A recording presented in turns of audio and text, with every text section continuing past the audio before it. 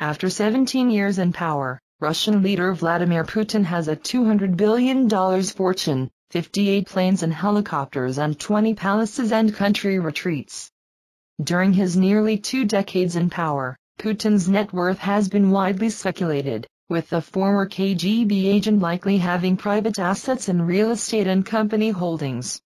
After 14 years in power of Russia, and the amount of money that the country has made, and the amount of money that hasn't been spent on schools and roads and hospitals and so on, all that money is in property, Swiss bank accounts, shares, hedge funds, managed for Putin and his cronies.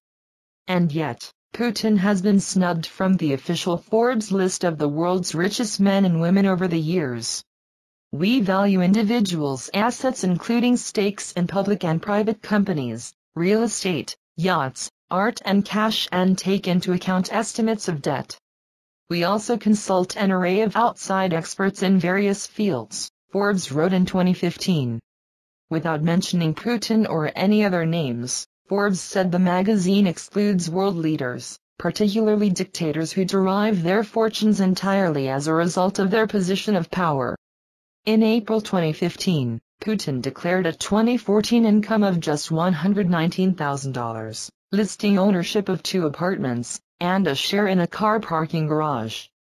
In a country where 20 million people can barely make ends meet, the luxurious life of the president is a brazen and cynical challenge to society from a high-handed potentate.